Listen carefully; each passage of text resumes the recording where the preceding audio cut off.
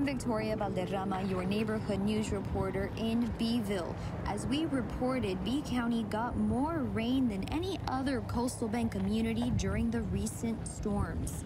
And with those water levels rising, it uncovered a smelly, trashy issue happening within the city. South Tyler Street runs through Poesta Creek. Anyone who drove across here earlier this week saw this. We didn't get a big rain this summer, but we just got one, and all the trash got moved down, and then everybody wants to say something. Patricia Barrett says all this litter is coming from underneath the bridge in Beeville. Trash left behind by people who live there. There's bassinets, there's clothes, and I tried to tell people they're going to block the drainage ditch.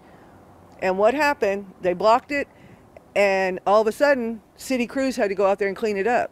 So why can't we use the city crews right now to clean it up and get it out of there? Barrett works near the bridge, so she notices the piles of garbage turn into mountains of debris and waste. The smells, the food, the clothes, the mildew, everything, none of that is good for any of us. The city of Beeville has taken some action.